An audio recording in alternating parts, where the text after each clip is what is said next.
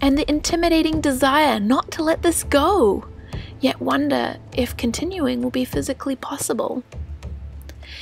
It's a mountain, and I can't yet see the summit. So how do I let go when I feel so consumed by all of these worries and fears? It's been a really long month. I'm tired and I'm exhausted. I'm working towards my dreams and goals with my step van, my traveler nomadic lifestyle. And this is the hardest part of the hike, that hard slog where your legs hurt. And the top of that mountain is the challenge that we're currently facing. But is the view ever not worth it, I ask you?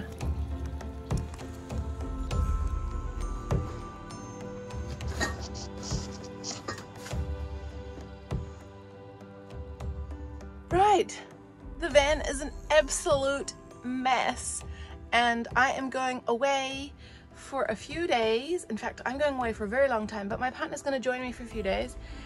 And my house is in no state to receive guests. I have a lot of cleanup to do. So the first thing I'm going to do is take the sheets off because they need washing. And I'm in a place now where I can get them washed. So I'm going to do that so that we have a nice clean bed and clean sheets to sleep on, because that's a really good place to start. I've also been doing a battery test and my battery is at 70%, which is brilliant. Not that bad. So I'm going to plug that in because I'd really like to start our trip from 100% battery. So let's do that. I'm excited. You're not normal. How do you live like that? How do you manage that much change? Don't you want more stability in your life? Don't you think you might be doing a bit too much? And then we put all of this away for winter. I don't think you listen.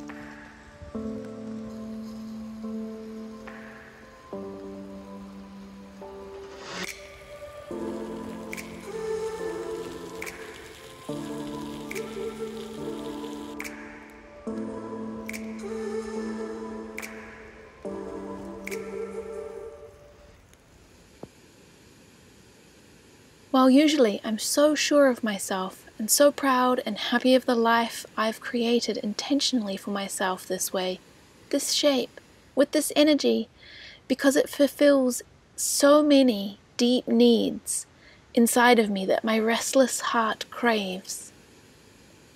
But maybe you've been questioned before too by folks that conform a little more to the wide road, much more traveled, as you cross paths with them coming out of that little wooded lane, that overgrown path, that trail less frequently traveled.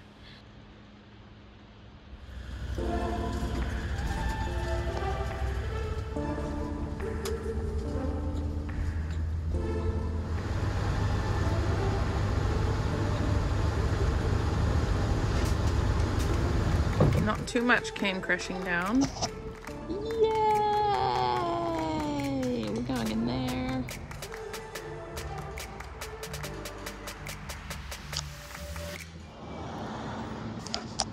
They all have names. Siren!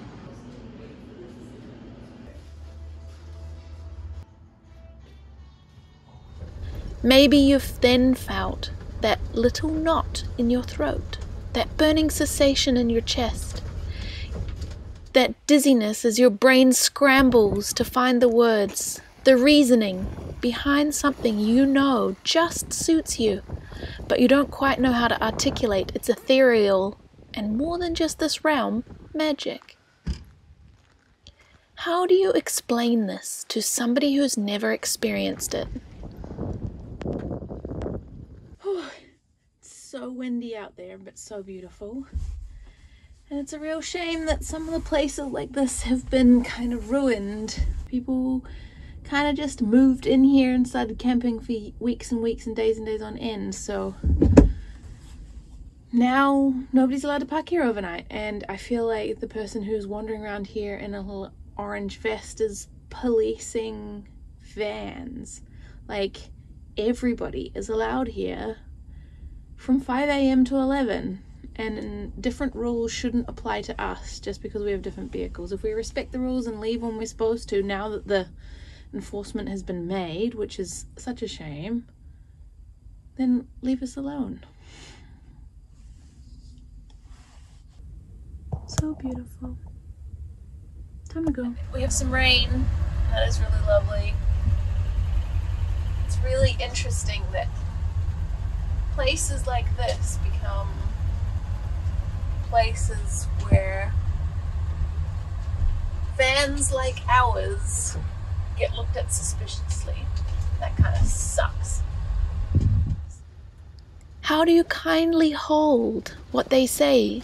Kindly hold, but put aside their advice when well-intentioned, but misdirected? I can only share my thoughts and the things that I love to see what might resonate with you and encourage and empower you to draw closer to yourself the things, the ways of life, the places, the experiences that really light you up, that excite the passion and the fire deep within you.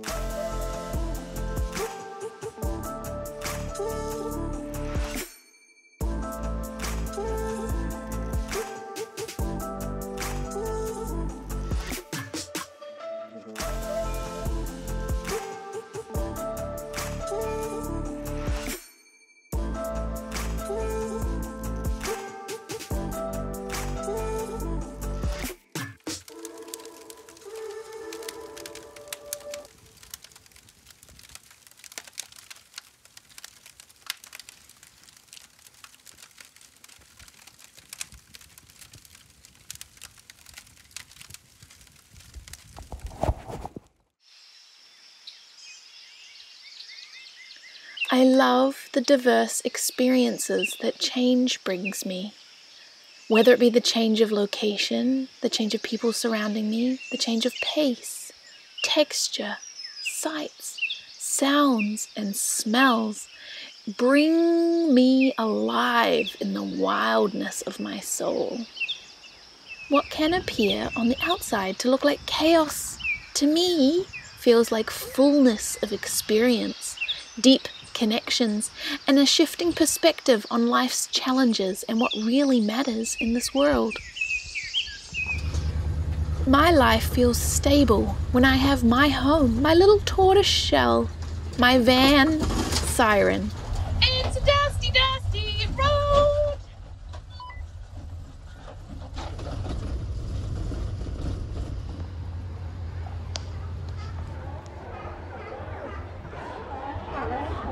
Boy's a big guy.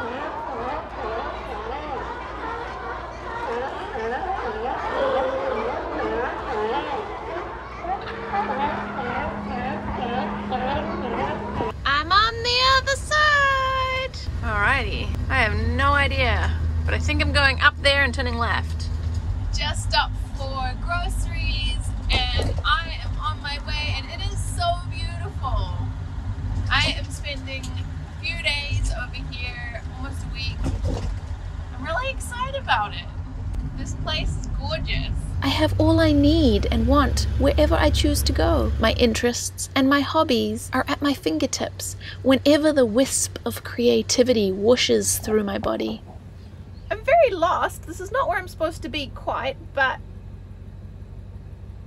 I'm getting there. Alright, let's go back to my instructions again.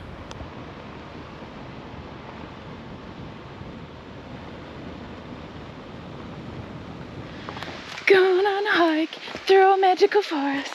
Going on a hike to a magical forest. To a waterfall! And on the lookout for bears! I feel like I'm creating a delicate balance between the mundane and the thrilling, stimulation and responsibility, community and time for deep introspection, filling my cup with joy and telling grief, shame, and guilt that they are cared for and held, but do not in any way control my brain or the way I interact and tend others in this world. It's been so nice to come and visit friends and do amazing little hikes like this. Thanks so much for taking me here.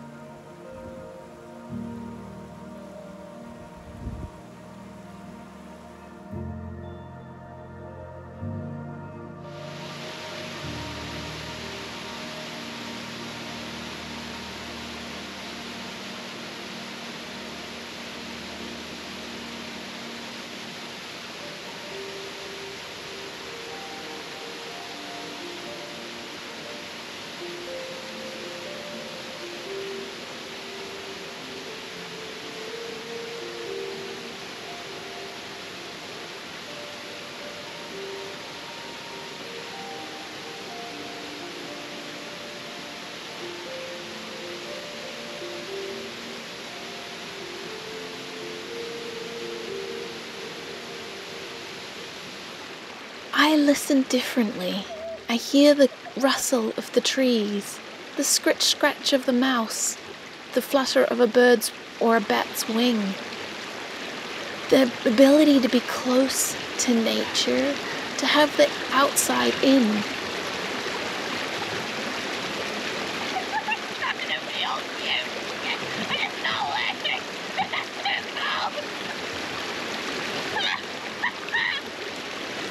To be able to touch a tree and hear its slow pulse, its rustle, and the heartbeat of the mycelium that connects everything underground.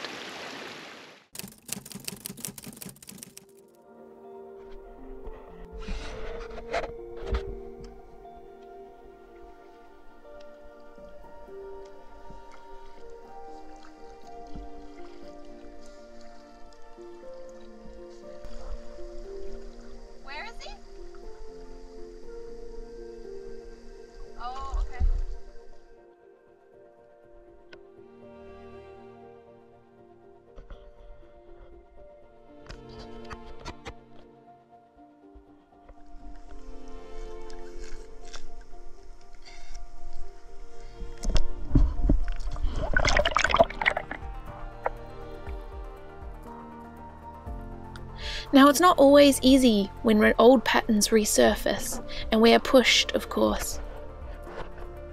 But I always choose to be my own unwavering ally, supporter, and cheerleader. That I know, despite what challenges I come across, what naysayers try to get in my ear, and what upheavals life throws at me, I come out of it smiling, closer to my community and to those that love me, and real proud of myself for actually doing it. There is a space for all of us, our differences, and you are not alone in the ways you aren't normal. And it's only the flaw of evil comparison when the divide and the misunderstanding appears. May you find the resourcing and the support you need to feel loved, to be brave, to speak your own truth, to never betray your own boundaries, to love the parts of yourself that feel shame and guilt and grief into wholeness and tender healing.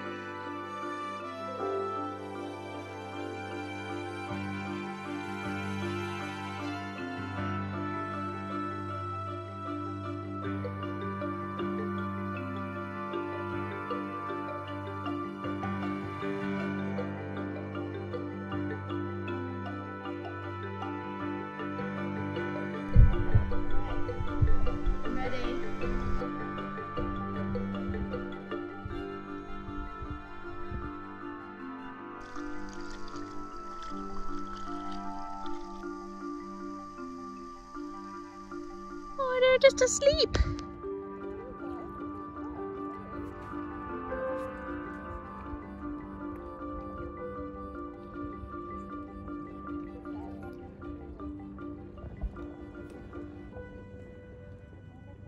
Oh my gosh, he's got his head underwater, taking a look at oh, there we go. Hi. That's so funny.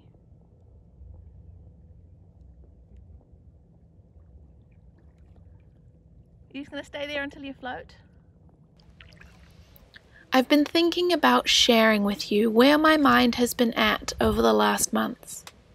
With Amanda and Frank visiting, traveling, my van breaking down, the uncertainty of work, unemployment, jobs, and making ends meet looming over my head.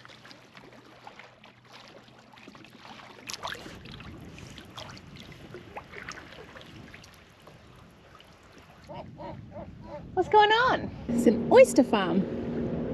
We're gonna go over and take a little look. It's pretty neat. Oh, do you see him poop? Did you see that? Oh, that was a projectile poo. There is enough wind that we're just getting pushed along. I am not paddling at all, and yet I'm drifting this way. It's kind of epic.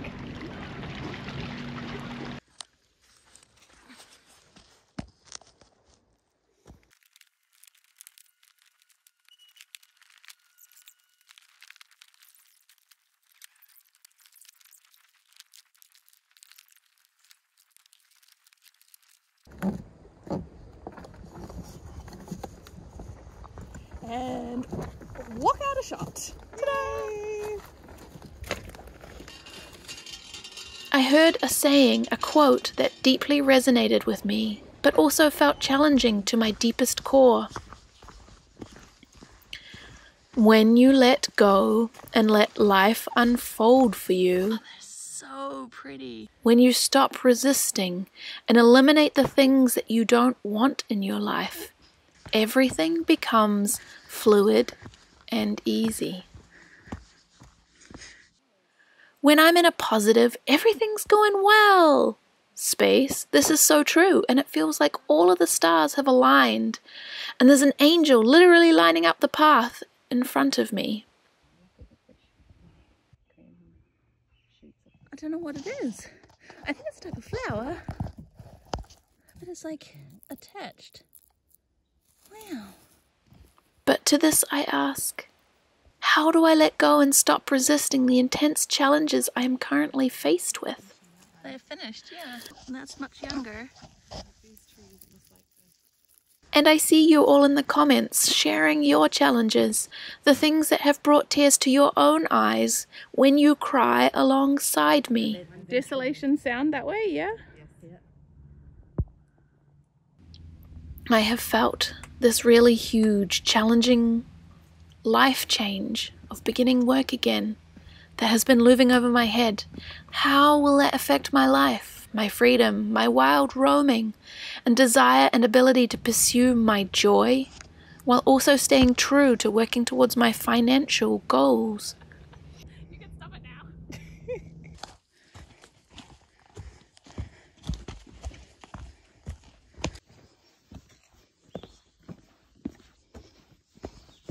Hi everybody, I've taken a little break for a week or so to take a rest before I officially start my new job. Finally, after 6 months, I have gotten work again. So it took a little longer than I thought it would, but that's a relief. And I am somewhere beautiful. I have taken my van up on the mainland side of the Salish Sea, off of Vancouver Island, up to Pearl River. And it is beautiful. Come up to visit some friends and this amazing forest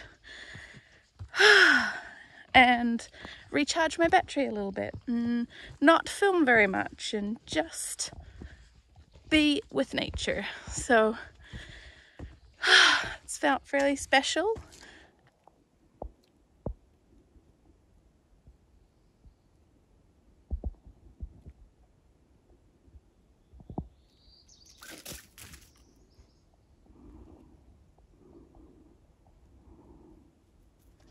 Hi there.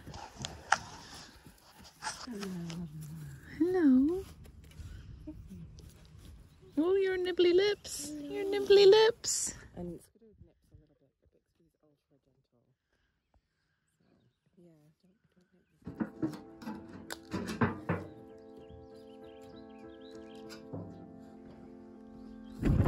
Woohoo! Just move forward, out the way.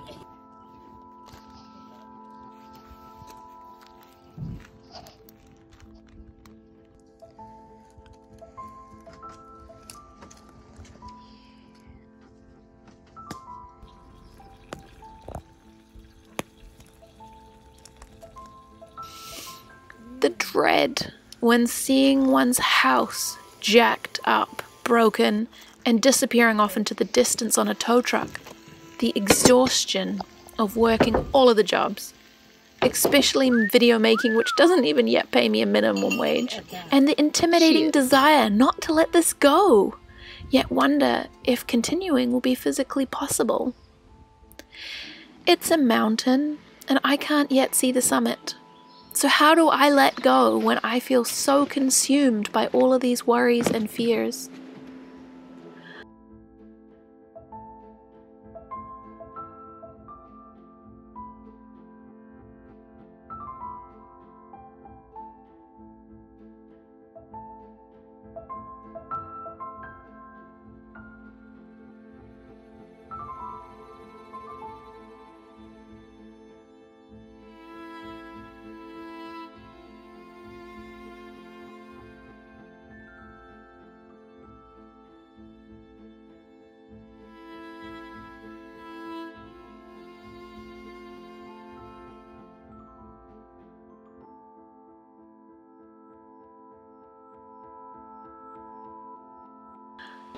As I think in a moment of clarity, it is this: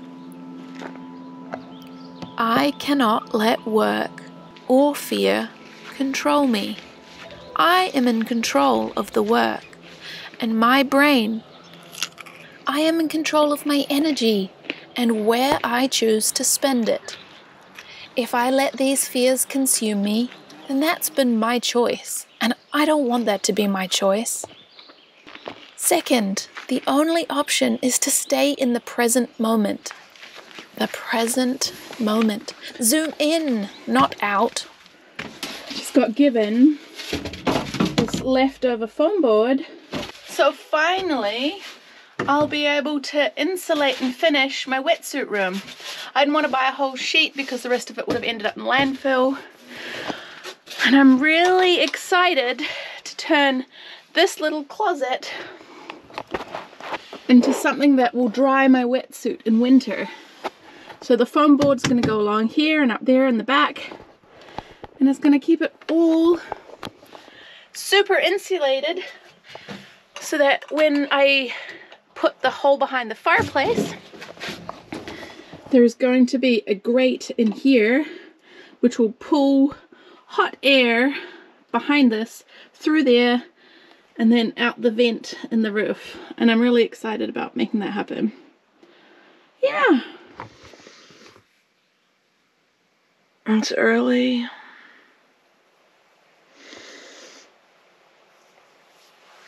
I'm gonna go catch a ferry. I'm leaving here now. I have to leave behind these postcards, which I think are really cute, with little cutouts, little different animals that I'm sending to my Patreons. And I'm excited. Who knows where to next? Focus on only what is directly in front of me. I feel this lesson every time I look closely at how intricate a flower is, or how many bugs make a leaf their home, and somehow shrinks everything into a proper perspective. I've got to take it day by day, moment by moment. I can't look at a month from now and worry how I'll make everything happen, but I can look at right now and do something that moves me forward, or something really small that makes me smile right now. It's been a really long month, a long drawn out spring, a lot of hurry up and wait for me. I'm tired and I'm exhausted. I'm working towards my dreams and goals with my step van, my traveler nomadic lifestyle, my van dwelling, my future goals of a little patch of land somewhere to call home, to build a non-traditional life, to create community and connection. And with bucket list dreams, we put such weight and pressure on ourselves and become our own harshest critic. We have just got to come back to the fact we are doing it. We're alive, and this is the hardest part of the hike. That hard slog where your legs hurt, and the top of that mountain is the challenge that we're currently facing. But is the view ever not worth it, I ask you? When you get there to the top, to that dream, remember what that feeling will be like. Remember better what it is like. I can't believe I get to share this journey with you all. I can't believe I'm doing this. I'm here in this beautiful van that I created myself. I'm creating an amazing supportive community with you all. I have days where I just cannot believe this is my life. This journey is very, very hard, and it is teaching me so many things. But you know, I wouldn't change it for the world.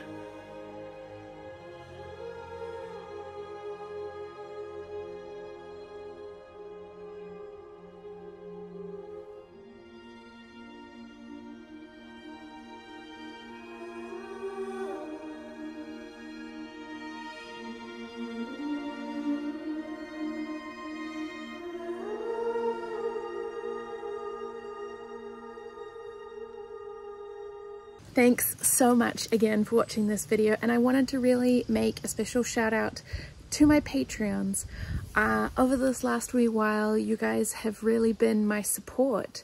I am so grateful for the community, for the people who have come and visited and helped, and the conversations that we have over on the Patreon platform.